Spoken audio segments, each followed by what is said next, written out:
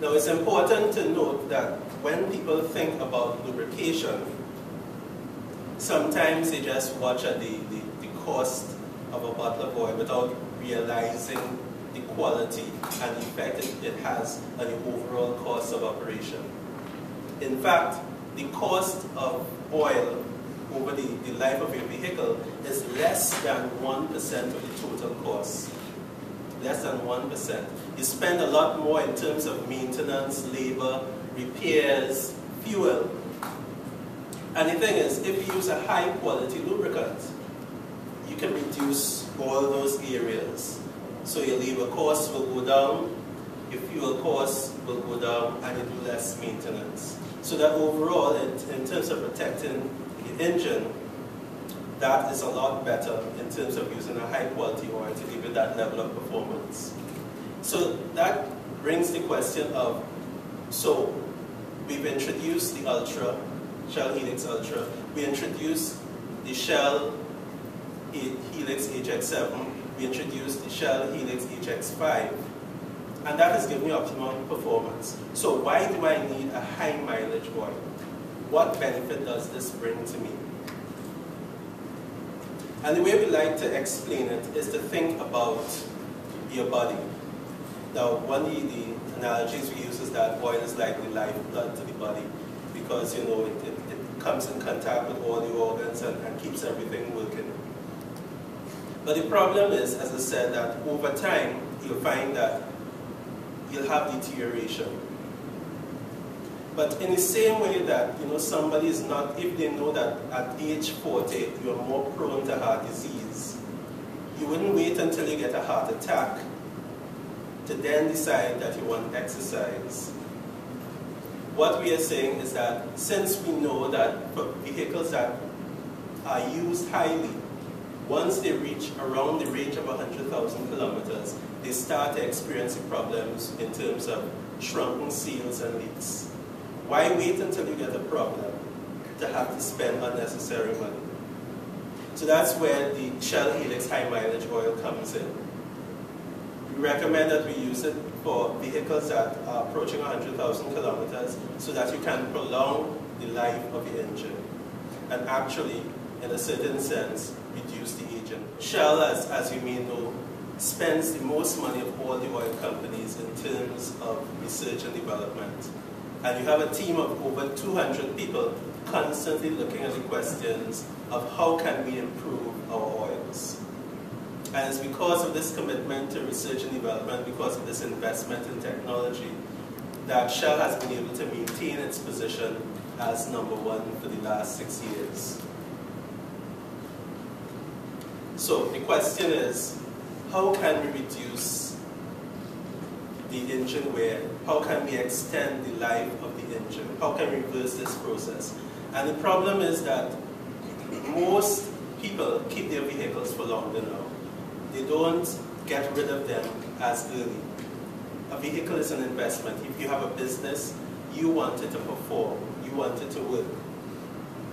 But with vehicles getting older and older in age, with them having to work under more severe service, the question is, how can I continue to get value out of this product? So the question is, how do I maintain performance? Now obviously if you're using a high quality Shell lubricant, you will have the engine operating at optimal and peak condition. But the fact of the matter is that over time, because of the effect of heat on the engine, you find that you have the seals being affected, starting to shrink, you have gaskets starting to leak. And then once you start to have leaks in the engine, you have problems with oil consumption and increased or decreased performance getting progressively worse and worse. If you use a high quality oil, you kind of keep that off as long as possible. But eventually, if you don't do something, you'll reach the point where you have to spend money on doing some sort of it. Now this oil is specially formulated with seal condition additives. Remember I told you that an engine is a severe environment. The effect of heat on the seals tends to cause them to shrink over time. And with the operation, with the high number of revs, you tend to get wear and tear. So what these seal condition additives do actually cause the seals to expand so that they're a little bit more efficient in terms of controlling the oil, which means you have less oil consumption and your engine would generate less deposits. It has special anti-wear additives so that in the areas that are prone to wear, the engine is protected. And then is blended to help improve the combustion in your combustion chamber. The important thing about these oils that we are talking about is that, you know, people, once your vehicle starts to get a little older, they think, well, I can use anything in it. But these engines have been designed with specific tolerances to give you performance. If you're using a high quality oil, there's no reason that your tolerances should change, that you should have so much wear and tear that you can't follow the manufacturer's recommendation. And the oils that we are talking about are oils that are designed to meet the highest level of performance on the market now. So we're not talking about an oil for old vehicles. And even when we're talking about 14 years, 2001 is you know, new vehicles, you're talking about modern vehicles, emission control vehicles. We're talking about providing a lubricant that gives you the kind of protection that the manufacturer requires. The other thing that you'd see is that we give the viscosity that the manufacturer says. You know, sometimes people talk, when you think about high mileage oils, you automatically think, well, I have to get something thick and heavy. But again, what these things do is promote the wear even faster.